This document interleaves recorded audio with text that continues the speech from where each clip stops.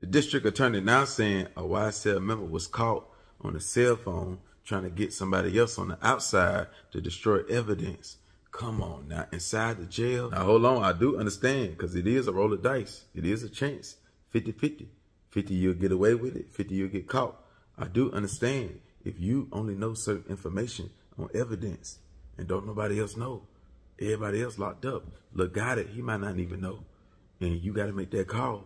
You got to roll the dice. Because if you don't take the risk and make that call, they still going to find out.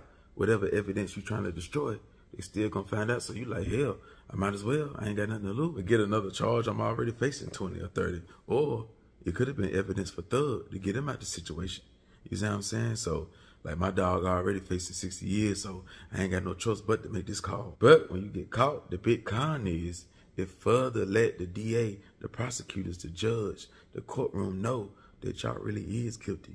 And y'all trying to hide evidence, destroy evidence. So only a guilty person would do that death. So now it made it that much harder for y'all to be proven innocent, and made it that much easier for the prosecutors to say, yeah, these guys are gang members, slime members. They are doing crimes, murders, shootings. They're trying to cover up evidence.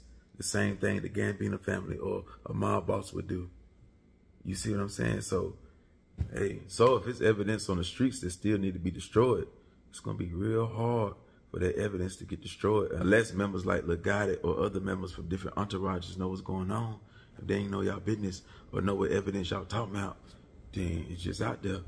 It's just out there for the DA, the prosecutors to keep using or to find. I'm telling y'all though, behind that wall, y'all hot as hell with them cell phones. Y'all still ain't learned y'all lesson. Every phone that y'all get is tapped. It don't matter. So whoever giving y'all phones, they already tapped. That's a no-no. You can't talk about nothing on that case. If you get a phone, it's for the look on Instagram. That's it. You can't talk to nobody. Y'all made the slime language. Allegedly, y'all ain't come up with no chicken talk. But when y'all in jams like this, oh man, then y'all screwed.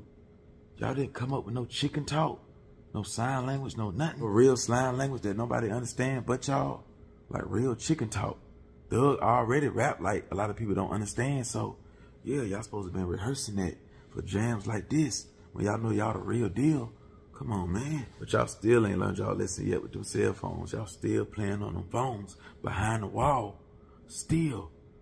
Like, y'all niggas got to get it together. Y'all only digging a deeper hole for yourself. But I can't fault you 100% because I guess it's worth the try. Because in your mind, you know, in your heart, you know that you guilty. And they know that you guilty. So you ain't got nothing to lose.